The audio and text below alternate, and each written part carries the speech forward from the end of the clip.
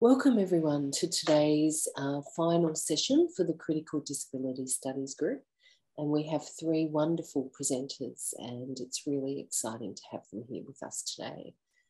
Prior to beginning, I'd like to acknowledge that I'm actually presenting from the unceded lands of the Gadigal people and pay my respect to elders past and present and emerging. And recognise in particular the critical role of settler colonialism in the production of impairment and disability in Australia and what that's meant for the racialisation of Australian settler colonial relations and its enduring and ongoing impact of Indigenous inequality across all spheres in the Australian settler state. We have three presenters today.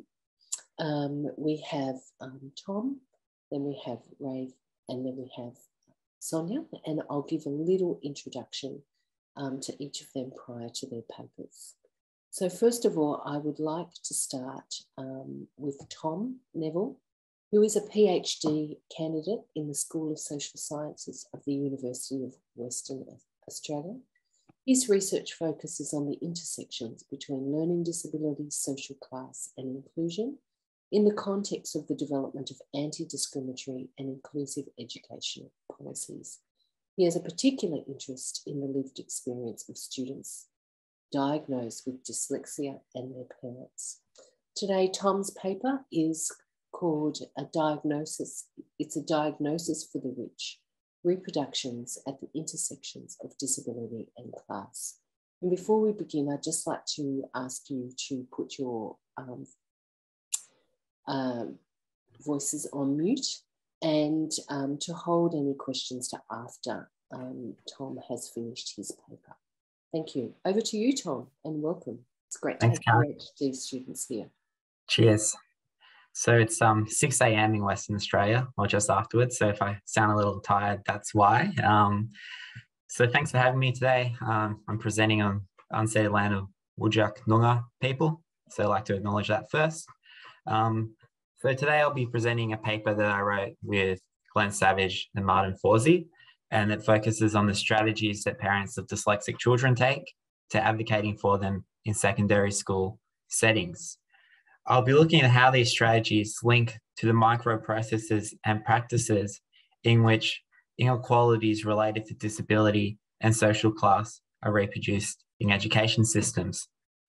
So for the last, really since the discipline's inception, a large amount of sociological research has examined how educational institutions operate as mechanisms for the reproduction of social inequalities. Bourdieu's theory of cultural reproduction holds that inequality is continually reproduced because the whole education system is overlain with the dominant group's ideology, practices, and beliefs.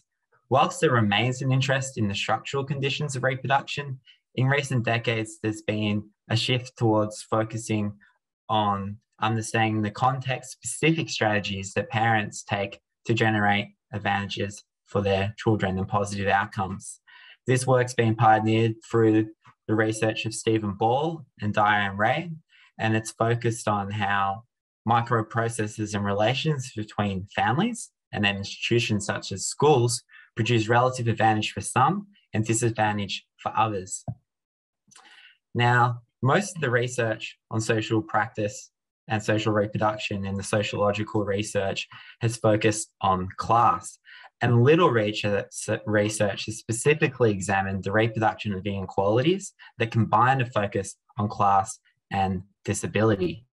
Now, relative inattention to the reproduction of disability-based inequalities in education systems and how this intersects with class is really emblematic of the marginal status of disability and sociological research. And we can see this nicely put by Schiffer and Frederick on the slides. Now, it's really significant to have greater focus on the intersection between disability and class because it will help advance sociological models of reproduction by drawing attention and uncovering the different and intersecting dimensions of inequality and privilege that are simultaneously reproduced in schools. So why focus on parental advocacy? Well, a large body of research has shown that parents of students with disabilities play a key role in ensuring that their needs are recognised, that they're provided with support, as well as important resources, and well as access to mainstream schools. Much of the research on advocacy in the last 10 years hasn't focused on class. However, through the work of the Dean and Trainer in the US context mainly, we're beginning to understand the ways in which it overlaps with social class. And their research has shown that the financial and cultural advantages afforded to the middle classes significantly bolster their advocacy capacities and efforts, thereby increasing the gap in access to support and resources between children from middle class and low income backgrounds. So the results from this research is still preliminary, but it does suggest that advocacy is one of the primary ways in which inequalities linked to social class and disability are reproducing education systems, and therefore it warrants far greater attention in the sociological research. So reproduction and advocacy don't happen in a vacuum. They're deeply influenced by other social and political forces. And here I'm particularly interested in how the processes of responsibilization, which have been widely viewed as a key feature of neoliberal forms of government, influence the microprocesses through which inequalities are reproduced in education systems. We can see O'Malley's definition of responsibilization on the slides. So it's important to focus on responsibilization because a large body of research has shown that the processes of responsibilization reframe and reconfigure the conditions of possibility for schooling, so that when compared to prior generations, a child's academic future and their well-being depends more, although not entirely, on the actions and practices of their parents. So in view of this, I was interested in exploring how responsibilization pervades the processes of micro processes of reproduction, therefore shaping the strategies that parents take. So with some of the background outlined, I'm going to be focusing on two key questions. First, what strategies do parents take to advocating for their children? And second, how are these strategies shaped by their social class? To understand how their strategies are shaped by social class, I'll be drawing on Bourdieu's theory of practice. These concepts have all been discussed in depth for a long time, so I'll go through them briefly now. But there's habitus, which refers to attitudes, dispositions that stem from one's educational and family background, and it deeply influences people's outlooks towards education. So that's a very shortened version. And then there's capital. So there's multiple forms of capital. Here I'll be focusing on economic capital, referring to financial resources, and then cultural capital that takes many forms, including embodied and professional. In this presentation, I'll be drawing on Leroux and Weniger's application of cultural capital, which they define as knowledge of and familiarity with familiar institutional context, as well as knowledge and processes and expected social skills. There's then field, and there's multiple overlapping fields that constitute social reality. Here I'll be focusing on the field of parental advocacy and then education. Now, all these concepts interact.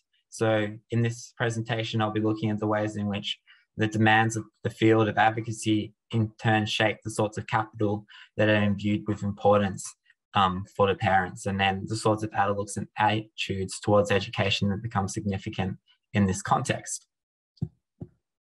So the data that I'll be presenting today draws from my PhD research, in which I interviewed 19 mothers and their secondary children with dyslexia over the course of the 2020 school year. I conducted multiple interviews with the participants, usually once a school term, and through interviewing the participants on multiple occasions, I was able to afford a concurrent account of their schooling, capturing key changes, continuities, conflicts, and support. In the context of this paper, through interviewing the participants on multiple occasions, I was able to see how their approaches to advocacy changed, as well as the impact of this advocacy and their point of view on that. This presentation just focuses on the data from parents. Now, I decided to focus on dyslexia because whilst it's one of the most widely known learning disabilities and most diagnosed learning disability, only 6 qualitative published studies have been completed that focus on these students' experiences in schooling in Australia. Therefore, it warrants far greater attention in the research. Also, learning disabilities have only recently become a key topic in disability studies, and it's more so been autism that's generated a lot of research in the educational research recently. So I'm interested in contributing to the field in that way too. I initially aimed to recruit an equal proportion of parents who have a higher family education tradition, so meaning they or one of their family members had a degree in higher education, because this can signify a privileged and social class. However, most of the participants who expressed interest in the study came from middle class and upper middle class backgrounds. Therefore, this paper presents more of an analysis of how privilege operates in education systems and some of the ways in which this generates inequality. So now I'll be discussing the key findings that I reached in the research. So first, I'll be discussing the factors that made parents confident to advocate for their children. So the participants attributed the confidence that they felt to advocate for their child to a combination of factors that are clearly linked to their social class. So first, parents were able to advocate for and organize a formal diagnosis report, which was often a complex, time-consuming, and above all else, costly endeavour. So in Western Australia, it costs $1,000 to pay for a diagnosis. In addition, parents have to pay for 6 months of intervention before they get this diagnosis report in the first place. Now, as most of the participants in the study came from privileged backgrounds, this did not form a barrier to them and they were able to access a diagnosis. However, we can consider that the price of a diagnosis is likely to form barriers from families to low-income backgrounds from accessing it, and therefore the associated benefits and advantages.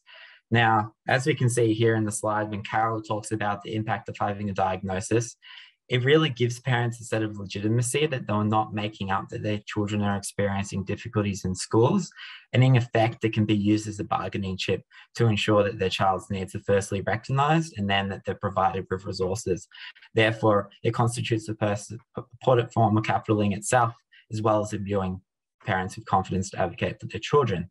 Second, parents ascribed a significant amount of importance to their family backgrounds, and in particular, their professional backgrounds and their educational backgrounds. And we can see this nicely illustrated by Megan, as she discusses how both her and her husband were tertiary educated. They felt comfortable in education settings, they weren't intimidated by teachers, and they could assertively advocate for their children in schools. Another important thing here is that many of the participants were teachers in the study, which is interesting, and they had a good understanding then of the education system, how it worked, how to interact with teachers and so on. So in thinking about these two factors, we can see that being able and prepared to advocate for one's child is not an innate quality. Instead, it can hinge on parents having the requisite financial resources to access the diagnosis, and then perhaps more critically, the capital linked to one's middle-class backgrounds, which imbues them with a sense of confidence to act assertively in schools. And this is really significant because much of the time the parents had to advocate really assertively in school context to ensure that their children's needs were supported and that they were provided with resources. So the second key finding relates to how parents mobilize knowledge of educational processes, rules, and policies as a form of cultural capital to bolster their advocacy efforts. So we can see here represented on the chart, it's like a process going on when parents mobilize this knowledge of noticing a gap in support and then searching for knowledge, which could be a form policy, or they could contact a friend in their network or look online, and then they try to mobilize it. Now, critical to a microprocessor's perspective from reproduction, whether or not they mobilized this knowledge successfully was uncertain, and it was shaped by context. And this is well outlined when we compare Cheryl's experiences. So in term one, Cheryl noticed that her daughter was no longer being provided with a reader in tests, which significantly diminished her ability to access the tests.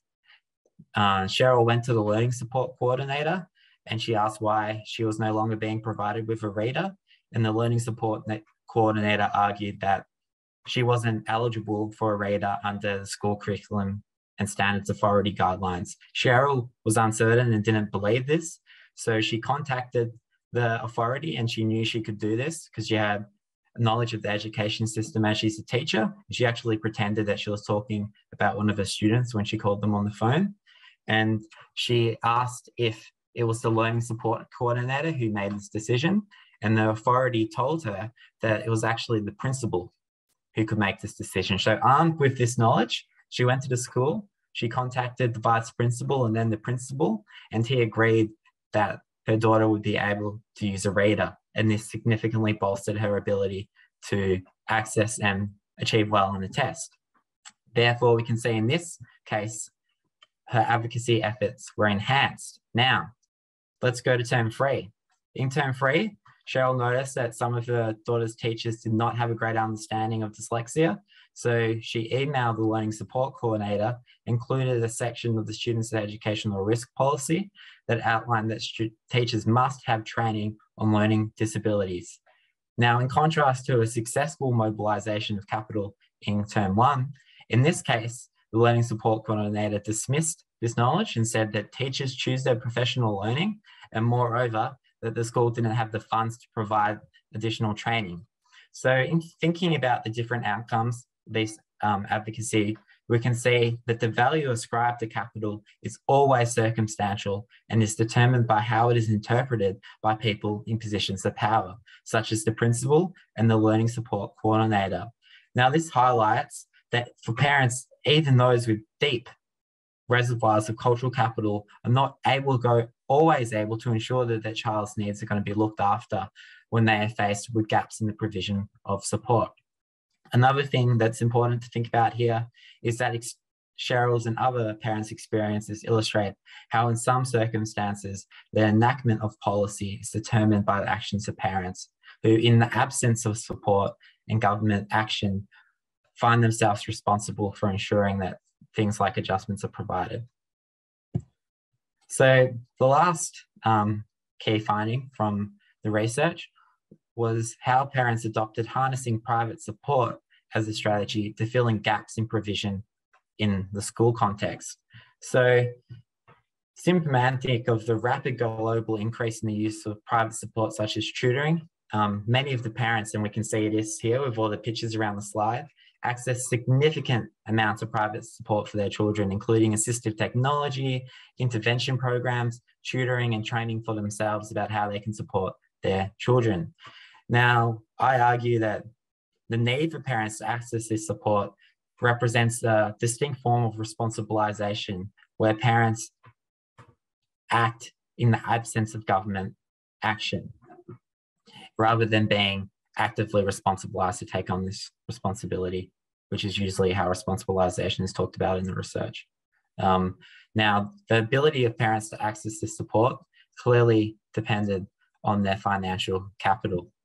And we can see here how Trish discusses that her son wasn't being provided with supporting school, and thus she was going to have to pay for tutoring. She was in the position where she could do this because she had the financial resources to pay for the tutoring. So parents were in that position where they could pay for the support when ideally this support would have been provided in the school context.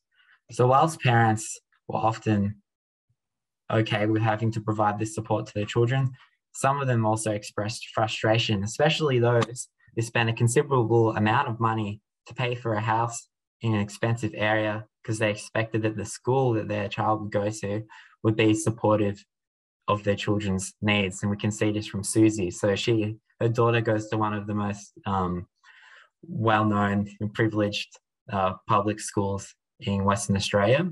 And she bought a house, next to the river, and she thought that she wouldn't have to fork out any more private support after sending her daughter to this school. But this ended up not being the case. And she actually struggled quite a bit financially with having to pay for thousands of dollars of private support. So if we think that someone like Susie is going to have difficulties paying for this private support, then what impact is this going to have on someone from a low income background who's not going to be able to maybe fight a diagnosis, let alone all these forms of tutoring?